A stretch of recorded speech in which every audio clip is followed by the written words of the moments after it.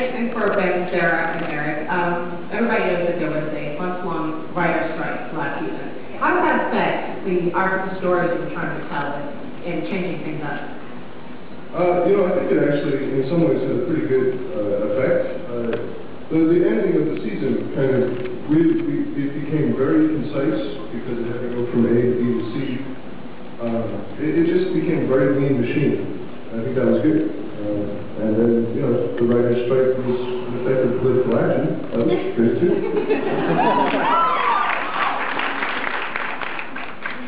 So there were no stories that you had to scuttle? We had to, we were going to delve more deeply in season 3 into their mother, because we set it up at the beginning of the season and then never paid it off. We were going to delve a little deeper into Sam's journey, sort of where he's going, and sort of the flirtation to use these abilities that were kind of going inside him. These are all becoming, you know, primary concerns in season 4. You know, we're going to see Mary and John as younger, John's 20 and Mary's 18, as soon as episode 4.